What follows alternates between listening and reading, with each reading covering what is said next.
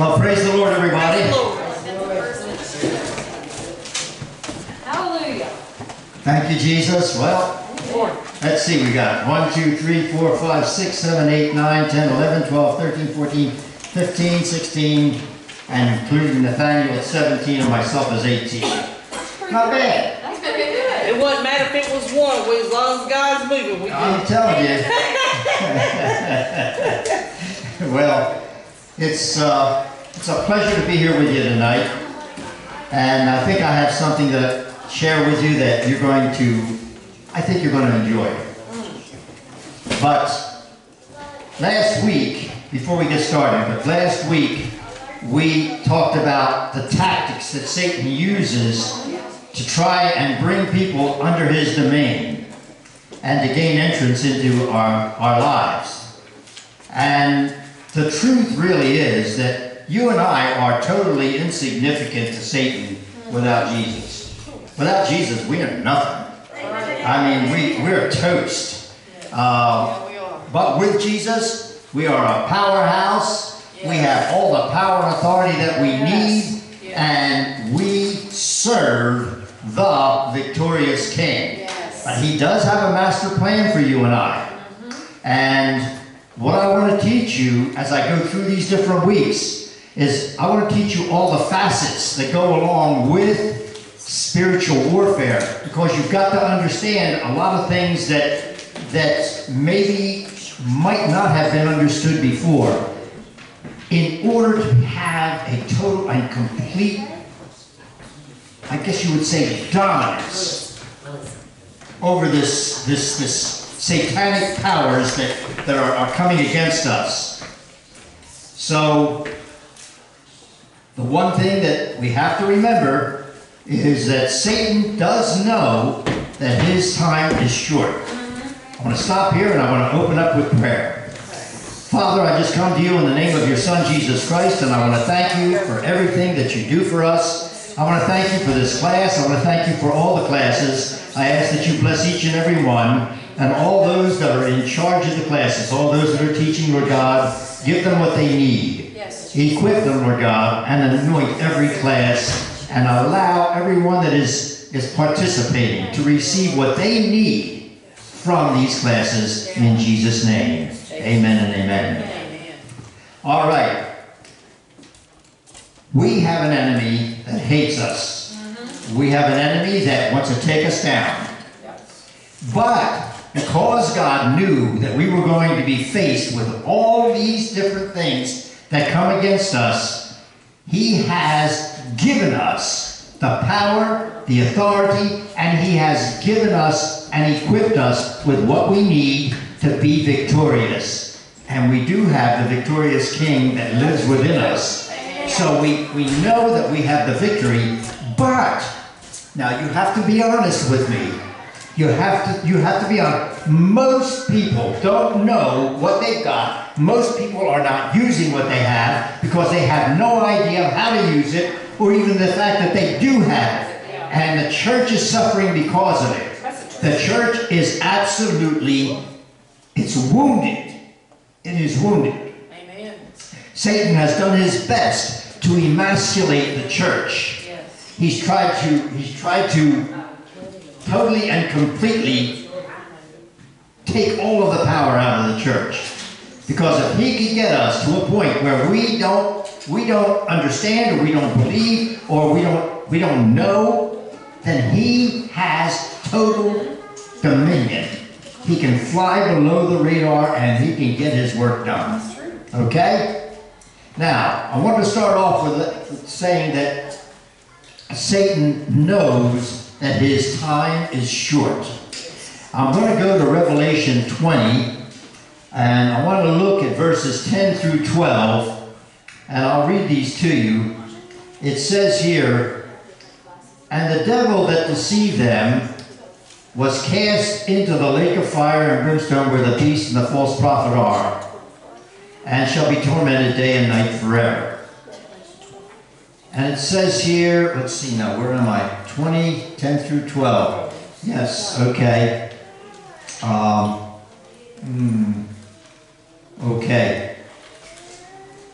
Trying to Yes, that's exactly where I am. Let's stay with verse 10. And the devil that deceived them was cast into the lake of fire and brimstone where the beast and the false prophet are, and shall be tormented day and night forever and ever. He knows that he is going to be cast into the lake of fire. And he also knows that it's not going to be long before that happens. So, understanding that, we're going to move to the next thing here. There's something. This is the crux of my teaching tonight. There is something that you need to understand that I'm going to be sharing with you about the end of the age. You see, I want you to realize that we have a job to do. We need to understand that there are people out there that need you and me that would understand spiritual warfare and be able to use it. My goal for this class is to get you to a place where you are able and you are willing to use what God has given you. You see, there are people out in the world, and even some Christians, that don't live their life the way they should, and because they are doing this, they're in trouble. They get to a point where they're on their way to hell and don't even know it. That's true. And I'm talking about people in churches too. But what I want to show you tonight, I think, is really, really important. At the end of the age, when the rapture takes place, you and I, Christians that love the Lord and are dedicated to Him, we are going to receive a glorified body. Now, did you know that the sinners are also going to receive a body? Were you aware of that? And I'm going to prove it to you in the Word. They are going to get their natural body back. You reap what you sow. That's right. So if you sowed with your body, you sowed sin, and you sowed all kinds of lasciviousness and sin of any kind, and lust and everything else, you are going to get your body back, because your body is going to have to suffer through eternity in hell. Now, before I go any further, think about it. All of us have experienced being burned, maybe on your hand or some way you've been burned somehow or another. Do you realize the pain that you experience with just that little burn? Can you imagine having your entire body in a lake of fire? Now, I'm going to tell you now, next week, I'm going to talk about hell. I am going to be giving you a breakdown, scriptural breakdown of hell. And I think it's going to wake you up. It woke me up. As a matter of fact, when I was preparing it, I broke down and cried, because I know that I have children that don't want to hear anything about Jesus. I don't want to see them standing at the great white throne and being cast into the lake of fire. We'll get into that later. But they are going to receive a natural body. They're going to get their body back again. Like I said, the saints will receive their glorified body at the rapture. And I have some scriptures here if you want them. It's Philippians 3:21, 1 John 3:2, and Romans 8:29. Philippians 3, what? Philippians 3:21, 1 John 3, verse 2, Okay. and Romans 8:29. Okay.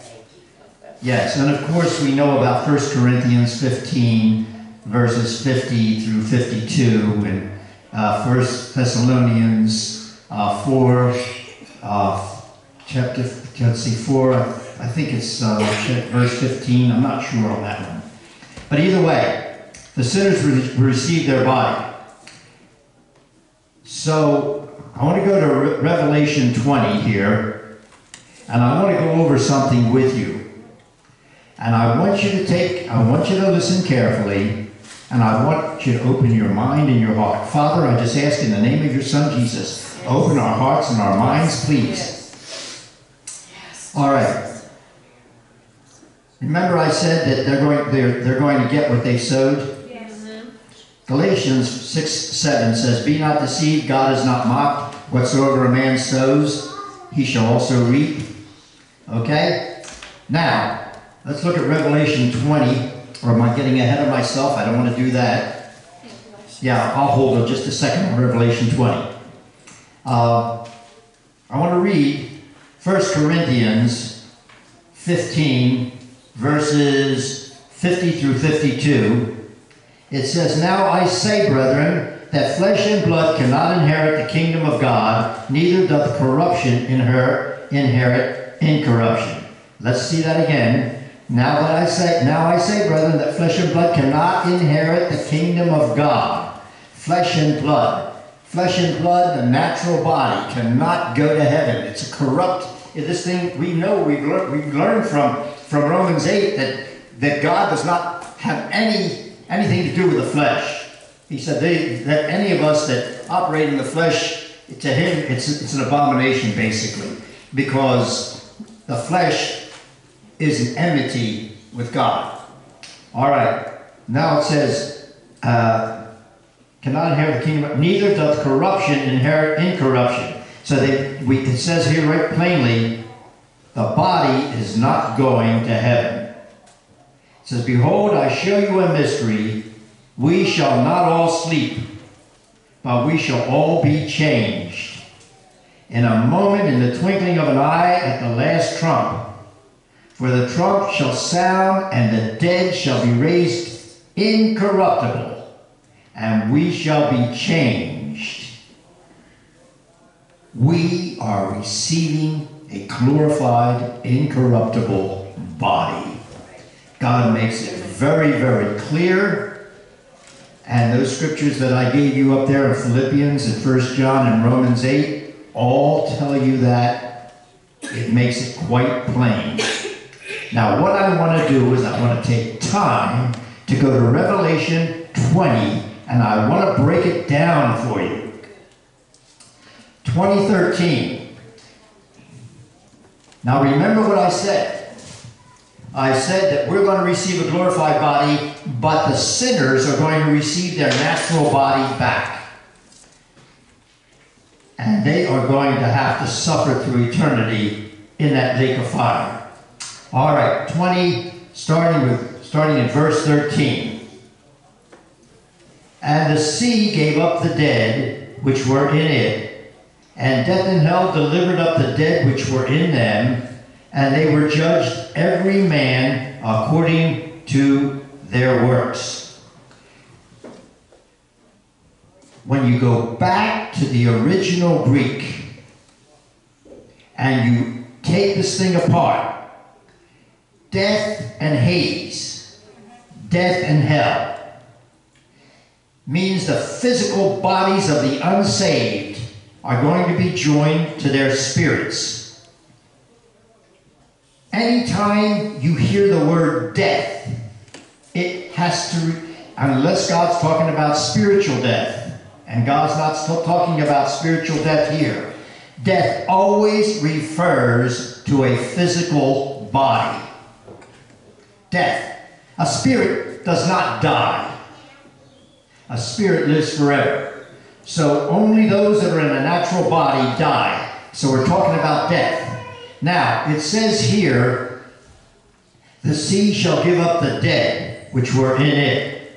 That word dead is Strong's 3498. If you want to take that down, Strong's 3498. That word dead is actually the word corpse. Corpse means a dead body.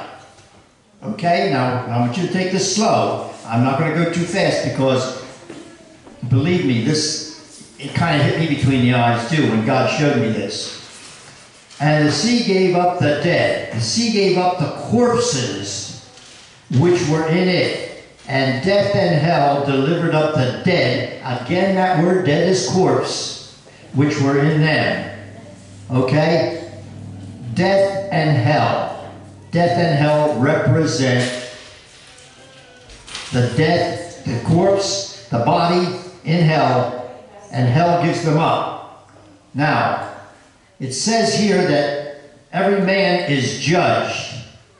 Every man is judged according to their works. It doesn't say every spirit is judged. You with me? Yeah. Listen to me carefully. We're talking about bodies and we're talking about spirits. I don't want to get you confused. We're talking about people that died, and God's going to resurrect their corpse, their body again with them, and they're going to be reunited to their spirit, just like we are going to get a glorified body. They're going to be reunited with their body. It says here, every man was judged. Not every spirit. Men have bodies, not spirits. Spirits do not have bodies. Now, let's turn to Isaiah 66. I'll go here. Isaiah 66, and we want to look at verses 23 and 24. It says, and it shall come to pass that from one new moon to another, and from one Sabbath to another, shall all flesh come to worship before me, saith the Lord. And they shall go forth and look upon the carcasses of men that have transgressed against me. For their worm shall not die, neither shall their fire be quenched, and they shall be an abhorring unto all flesh. Now let's go back here to verse 24. And it says, and they shall go forth and look upon the carcasses of men. Now we're talking about, it says here in verse 23 that it shall come to pass from one new moon to another, and from one Sabbath to another shall all flesh come to worship before me, saith the Lord. We're talking about, well, he says flesh, but we're talking about being able to see the bodies of men. It says here, and they shall go forth and look upon the carcasses of men. A carcass is actually means a corpse or a dead body. And when I looked it up in Funk and Wagnall, help me, Lord.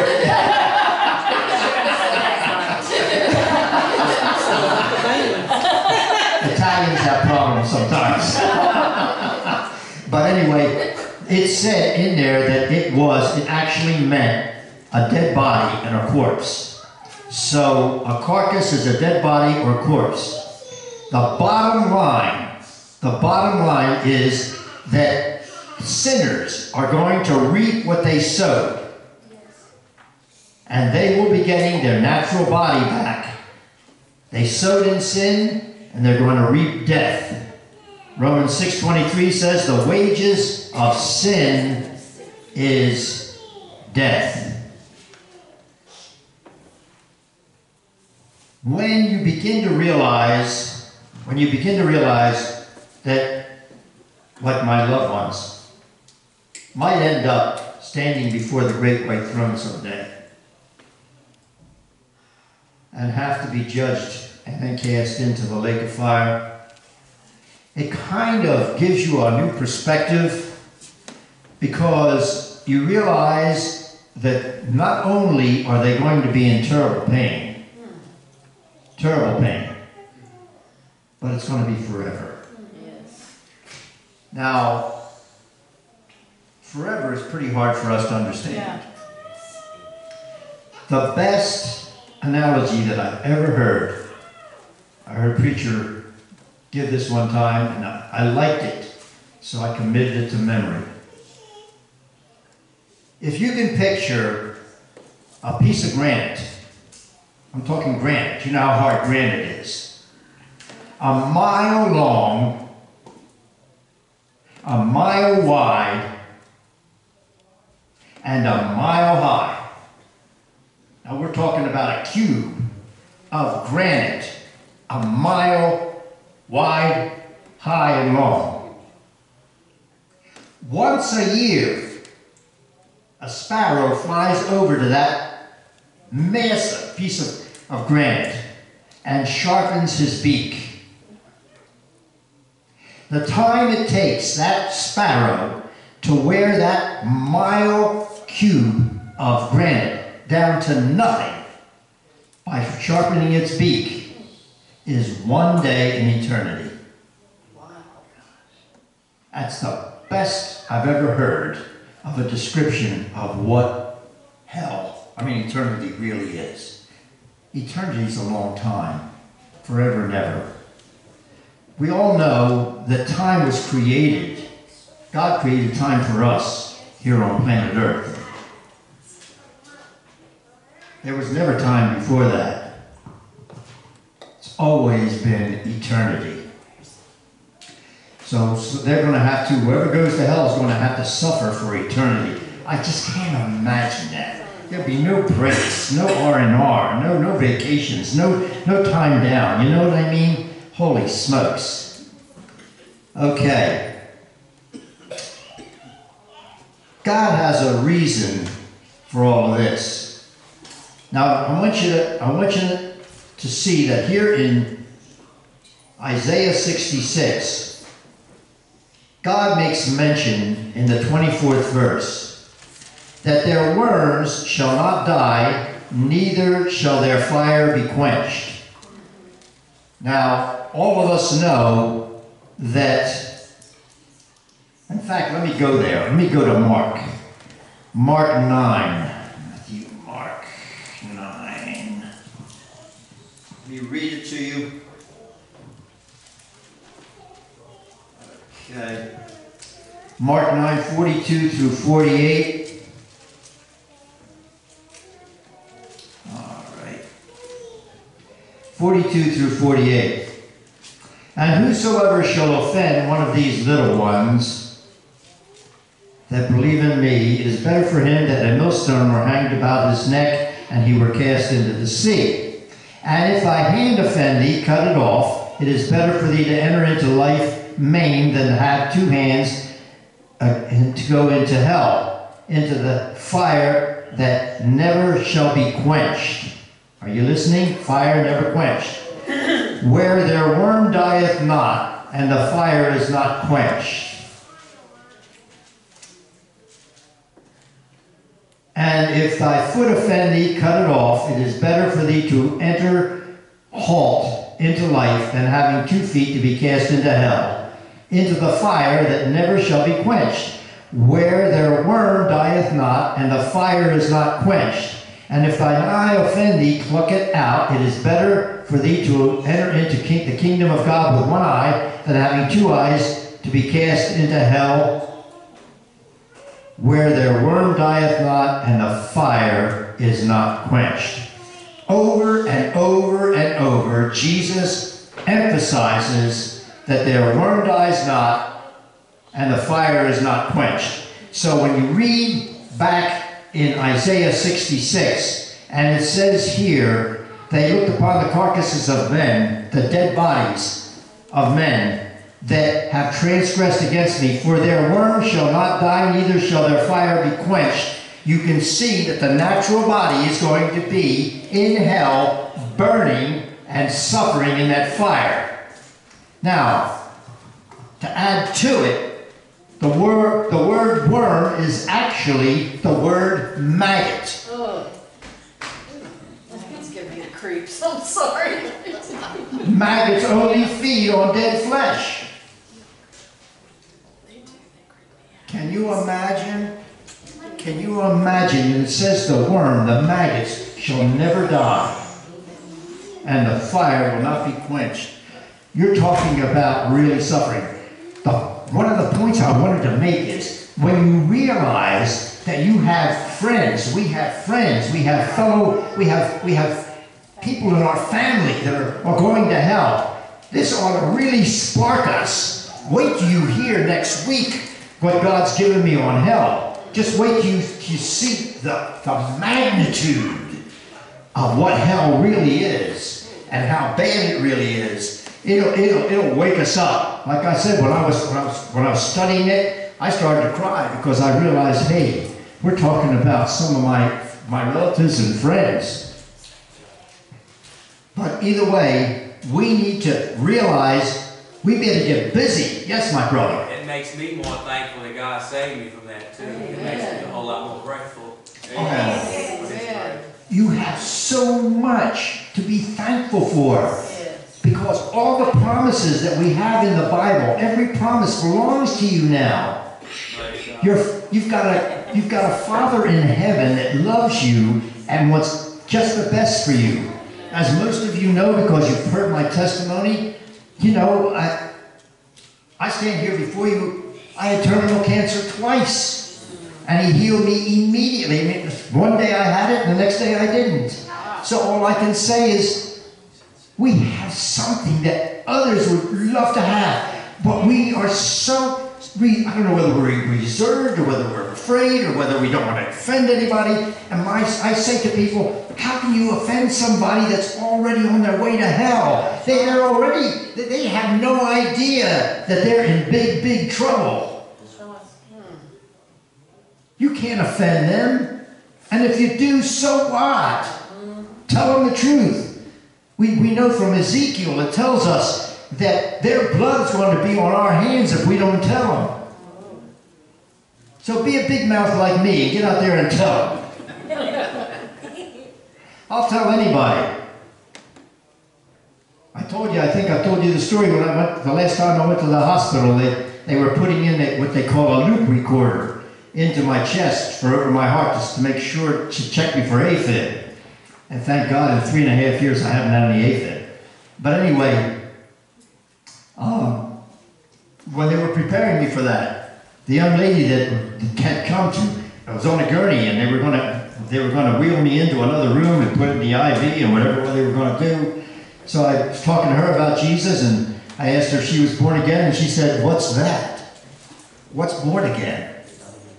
So I explained it to her, and by the time we got into the other room, and I was talking to her, she accepted Jesus Christ. Wow. You've got to, people are hungry. We live in a world that is spiritually hungry. And if we don't give them Jesus, guess what they're going to get?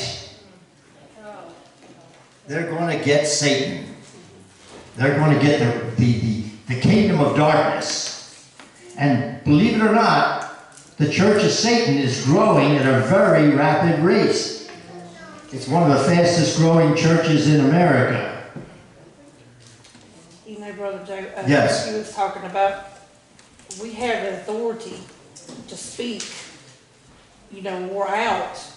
And a lot of people have lost their faith in Christ Jesus to not even want to speak, to say, Lord, open up a door to be able to help me to do what I need to do. Like, for example, the other day, you know, you go in Walmart, it's hectic, you know, and I went in there, and it was lines backed up. And I mean, we have Jesus there to help us.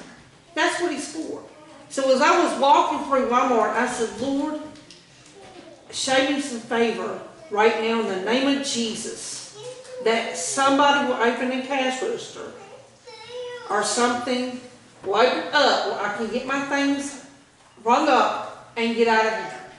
So I'm walking back and forth, and I come back up to where the self-checkout's at. And there's one right there, nobody's at it.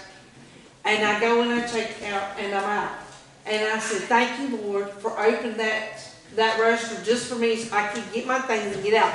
Today, you know, with the gas shortage and everybody's panicking, you know, that again is another example. You have the right as a Christian to say, Lord, make a way for me to be able to find gas. I need gas in my vehicle. So I'm going down the road, and I pull into the Fast Mart, and lo and behold, they're just giving out unlimited gas. So I walked into the place, and I asked them if they had a limit on their gas, because some people are limiting their gas. And this lady was standing there, and I'm like, you know, I said, people are really panicking over this. I said, just like they did before, I said, but this too shall pass. Just like the toilet paper thing that went on, I said, this too shall pass. I said, people have lost their faith in Christ Jesus. So if you just pray and ask God to open that door or show you that favor, Yep. He hears your prayer. Yes. And that's what you're for. That's what He's for. You may not can see Him, He's there. And that Yes. gives you the opportunity to speak up and ask for that. And a lot of people's like, I would love to have that. All you got to do is speak. Yes. Like you're talking to, like I'm talking to you, is that Jesus to show me a favor, open up that door to where I can do what I got to do and get where I need to be. And He's opened the door for me the last 2 days to do what I need to get done. And I'm not by any means bragging or anything like that, but you have that opportunity. That's what it's for. You know, people get, and you can get frustrated sometimes. This can be frustrating. I understand that. But as you, and I'm not older, I'm not, as you get older, you get wiser. But I had somebody tell me today, that I never thought of, and I've never thought of this, and he said, when you turn the word wow upside down, or the mom upside down, it's wow. But he told me something that I've never ever thought of, women of wisdom. And I've never thought that, and that just kind of stuck with me, women of wisdom. And that's what we have to do, is use our wisdom and our knowledge that God's given us to pray to Him. And all you have to do is ask Him, and He will give you the desires of your heart. Right. So that's what you have to do, is just, okay, Lord, just, because it can get frustrating. But I did, and I walked back down, and there was a self-checkout, just nobody there. And I checked my things out, and I got out the door. And it was, Okay. so that's, that's what, you just have to use No the problem. authority that God gives you to do. And what she said is absolutely true. We do have a lot of power. I just told you about this loop recorder that they put in to my chest. I was going to a heart doctor in Roanoke, and they wanted to put in this device into my heart. And they were adamant. They wanted it in. They said I had AFib. They even gave me blood thinners. Every blood thinner they gave me caused me to have internal bleeding. So I stopped them, of course. But I just didn't feel comfortable with it. You know how it is? And then I did a little research and found out that thing that they wanted to put in my heart, that they have records that pieces of it break off and then float in your heart. I said, no way this side of heaven, so I found another heart doctor, and, and I prayed, and I said, Lord, I don't want this AFib, and like I said, I haven't had AFib for 3.5 years with this thing in my chest. Now, I want to touch on just something else before we end, but according to the Word of God, there will be degrees of punishment in hell. And I'm pretty sure all of us understand that. The thing you got to remember is it doesn't make any difference when you go to hell what kind of degree it is you're going to suffer. And I thank God that He's merciful to some people and they have degrees of punishment. But hell's going to be hell. And like I said, I don't want you to miss next week. I just don't want you to miss it. Because what God's given me, I want to share with you. It will really help open your eyes to why we need to be more adamant about speaking out and having people come into the kingdom and get saved. So please don't miss next week. But like I said, regardless of where you are in hell, you're going to suffer. Now, I'd like to read to you from Luke, the 12th chapter.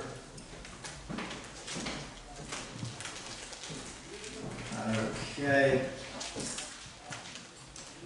There we go. Luke, the 12th chapter, verses 47 and 48.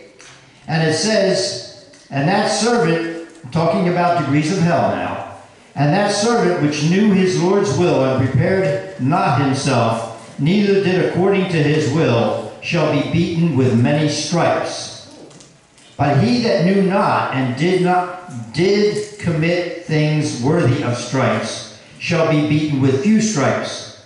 For unto whomsoever much is given, of him shall be much required, and to whom men have committed much, of him they will ask the more. God, this is Jesus speaking, he has described here the fact that there are going to be some that get many stripes and some that will get few stripes. So we're talking about degrees of punishment.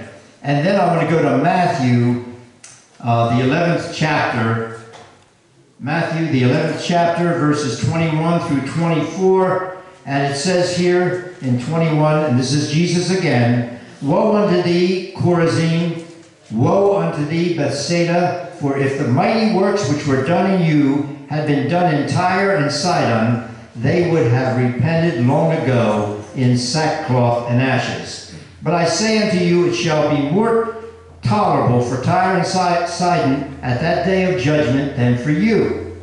And thou, Capernaum, which art exalted unto heaven, shall be brought down to hell. For if the mighty works which had been done in thee had been done in Sodom, it would have remained until this day. But I say unto you that it shall be more tolerable for the land of Sodom in the day of judgment than for you.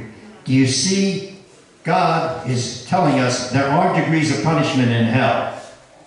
And we need to recognize we've got a problem here. We've got a problem. We've got hell. We know that it's a place of torment, a place of total and complete pain and suffering. But now we've described that the people that are going to go to hell are going to receive their natural body. Now we're talking about a lot of pain.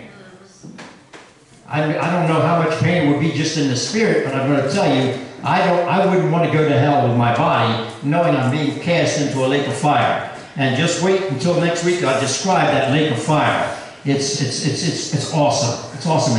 It's scary. And I don't want any of our relatives going there. Amen. All right. Okay, I think I've covered most of what I wanted to cover tonight. Are there any questions? Any comments? I just want you to understand. God loves us. All He wants us to do is understand His love.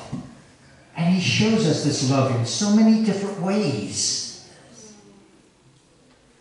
But right now we're studying spiritual warfare. This is one of the gifts that I feel are so important for every one of us. Use your power and authority that Jesus gave us. It said right there in Luke 10:19, I give you power to tread on serpents and scorpions and all the power of the enemy. We have what many, many people would love to have. Some way to protect ourselves. I don't know how to describe it, but I can tell you this. My wife and I have been living in this all of our married life. And our life, primarily, I feel, is pretty uncomplicated. Wouldn't you say? Pretty much uncomplicated. Because we won't tolerate anything from the enemy. You don't have to tolerate anything. Speak to him. Speak to him. You have the power. He's like a naughty child, always kind of trying to come in, trying to disturb things, trying to turn things upside down. Don't let him. Anytime you feel like something is going south, immediately stop. Yes. Identify it. Speak to it. Cast it out. Get rid of it. Yes. You have that power. Amen. Amen. Use it. Come on. Jesus didn't give it to you to sit on. That's right. He loved us enough to give us all that. Amen. Amen. Wow. And you never Brother Joe, you really encouraged to me with that because I had a down day one day and I just spoke out and I said, not today, Satan, in the name of Jesus, you will not take my joy, you will not have my family, in the name of Jesus. And I just spoke to him and I told him, so this class is when I'm able to be in this class. It just You better really be in here. encouraged. Well, I got next week, I'm starting my class back, but somebody's got to take me some notes because I really want to hear this. But yeah, I've got to where I'm learning to speak out, and I don't care if somebody sees me doing it because I don't want the devil taking my joy from my day. Right. And Lord, to speak it out. You want not today, saying to the name of Jesus, you're not going to take my joy. You're not going to have my family. You got to go in the name of Jesus. Amen. Get thee behind me. And so this class has really encouraged me Thank you when I'm very able much. to be in here. Thank you, Melissa. It's really encouraged me. I want to just mention something else. I don't want to be negligent on this. I have found, and if you want to classify it as spiritual warfare, I guess you can, but I have found that if I'm beginning to be trapped by the enemy, and sometimes, we're all human. We all sometimes have a moment of weakness, and all of a sudden you feel like the enemy's trying to take advantage of you, Come on. and you realize it. Not only can you speak to him, but God has shown me that one of the tools that I can use is praise and worship. Hallelujah. Come on. I'm telling you, the minute the enemy starts coming in, and the minute I realize, hey, he's trying to take advantage of me, I begin to worship God. I thank you, Lord. I praise you, Lord. I love you, Jesus. I give you all my heart. I just love you and praise you and glorify you. I want you to be my King of Kings and my Lord of Lords. And I praise him. And immediately, not 5 minutes later, immediately, that spirit lifts and gets out of there. So I'm going to share that with you. Use it. Yes. It's another tool. God gave it to us. Praise God. Thank you. Can we say thank you, Jesus? Can we say I love you, Jesus? Lord, I sell out to you.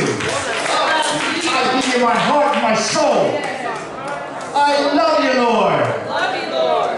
And pray in Jesus' name. Amen. Amen. Glory to God. Hallelujah. Hallelujah. I can't say enough about Jesus. I just can't. Thank you, Lord. Father, I just want to say thank you tonight for this class. I want to say thank you for all that's been accomplished. Lord God, help us to understand that this is real. They will get their bodies back. All the sinners will get their bodies back. And some of those sinners belong to us, their family, Lord God. Please help us to reach out to them. Help us, Lord God, to show them the way. But more than that, Lord God, before we do that, open up their hearts and their minds. Soften their hearts and their minds. Help them to understand, Lord God, that this is true. Open their hearts and their minds to the truth of the Word of God. And Lord, we will be careful to give you all the honor, the glory, the praise, and the thanksgiving. And we offer it all to you in Jesus' name. And everybody says, Amen. Hallelujah.